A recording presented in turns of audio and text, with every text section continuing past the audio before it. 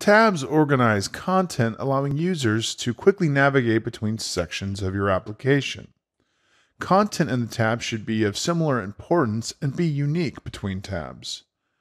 You can use icons to distinguish your tabs, but like navigation links, keep the text concise and short.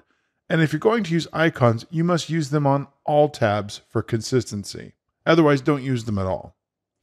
Don't use tabs as a way to move sequentially through content like a wizard. There are other ways to do that in Material. Content should never scroll behind the tabs. It should appear as one single pane of content that moves up and down the page. Changing tabs should be fast. Lazy load content after the tab selection is changed.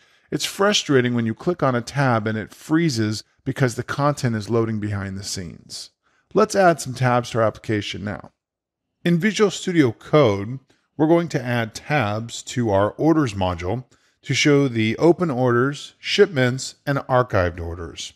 So I'm going to Command P, and I'm going to open up the Orders module, orders.module.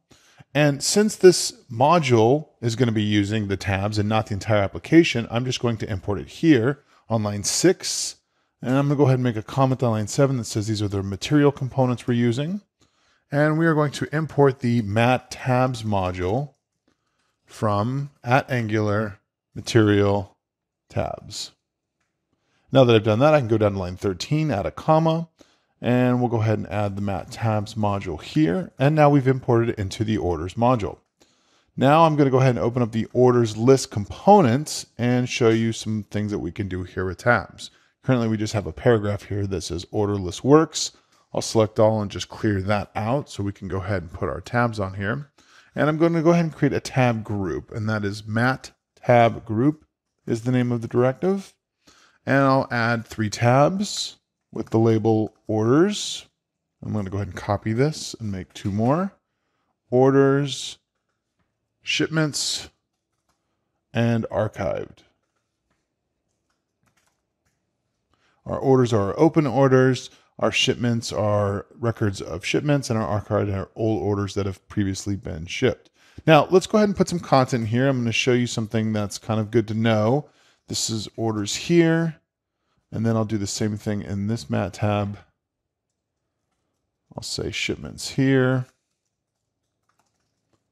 And lastly, under archived, we'll put a paragraph that says really old orders here.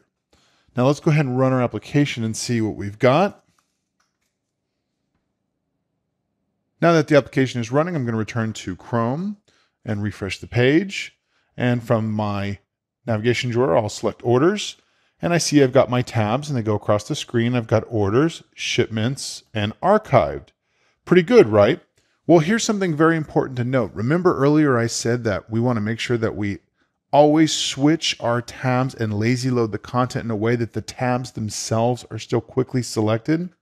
Believe it or not, this is eager loaded when we do it this way. So that means if I had 3 queries here on orders, one for shipments and one for archive, they'd all be running at once and it would slow down the application. So we want to go ahead and put a lazy fetch on these. And there's a really cool way to do that in Angular Material. I just take this content in here and I put it inside a ng template, and I'm going to use the mat tab content directive. And I'll go ahead and just copy that again around these.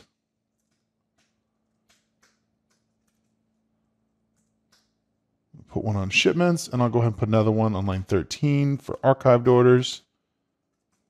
And I can Command P greater than and say format if I want to clean this up a little bit. And now we have it. Let's save that, and the application's still running. I'll go back to my browser, and let's see what it looks like now.